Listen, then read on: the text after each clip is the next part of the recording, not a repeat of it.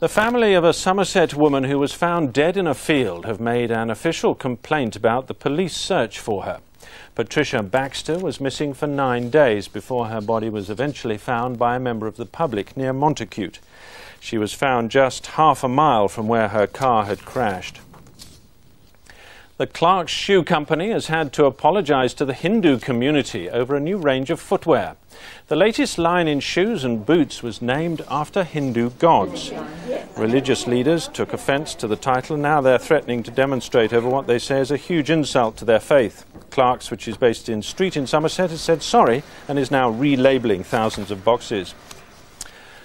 Well, it's been a cold night for the Bridgewater Carnival, but they came in their thousands. A record number of floats crowded the streets for the annual event, the 393rd.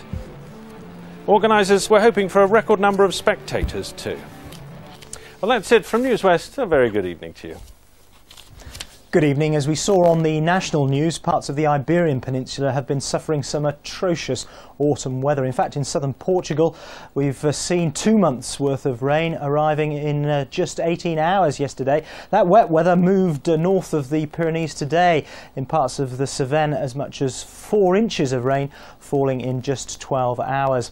Now, it's not too difficult to pick out that weather system that's been bringing that wet weather, and as you can see here, it is moving up towards us, although I don't think we're going to see the torrential rain that they've been seeing on the continent. It's this little area of low pressure here. By midday tomorrow, it'll be moving into southern parts of Scandinavia, and what that means is we could find it just grazing southeastern parts of England overnight. In fact, our wet weather tomorrow will be coming in from the west later on in the day.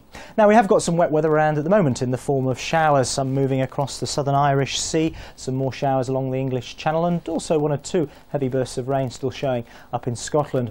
I think we'll probably find most of that rain light and patchy overnight, mostly around the coast, apart from that more persistent rain just coming in across Sussex, Kent, perhaps just grazing Essex for a time. But already inland, where we've got holes in the cloud sheet, we're seeing fog forming. Southern England up through the Midlands, up into the Vale of York. And I think later on tonight we can expect some fog in Northern Ireland and also in the Forth and Clyde valleys. And it is going to be quite dense fog. In fact, before the fog forms, I think we could have a touch of frost across in Northern Ireland. That's going to be the chilliest part of the United Kingdom tonight. Tomorrow morning then, quite a grey, misty start, but things gradually brightening up, many of the showers disappearing. And by the afternoon, I think there'll be a good deal of bright weather across Britain, but always a chance of that fog lingering in the Vale of York. And then later in the afternoon, as the winds freshens, we can expect cloud and rain to start moving into the Channel Islands, into the Isles of Scilly, and also moving across Ireland in towards Northern Ireland.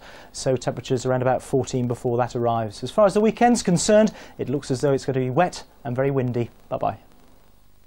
The hotel always maintains a cool exterior. The people don't want to see screaming and shouting. But behind the scenes, the heat is on. You're an embarrassment. I'm too busy to cope with embarrassment this week. And tempers are rising. The head waiter omitted to say that it wasn't necessary to have the potatoes ready because he's an idiot. It's kicking off again. Just cook, will ya? It all goes up in smoke at the hotel. Monday at 9:30 on BBC One. I'm a pussycat. Coming up in half an hour, join the group that's taken the nation by storm. Posh Spice, Sporty Spice, Scary Spice, and Fat Hairy Spice. They think it's all over after men behaving badly on BBC One. Sorry, Jerry.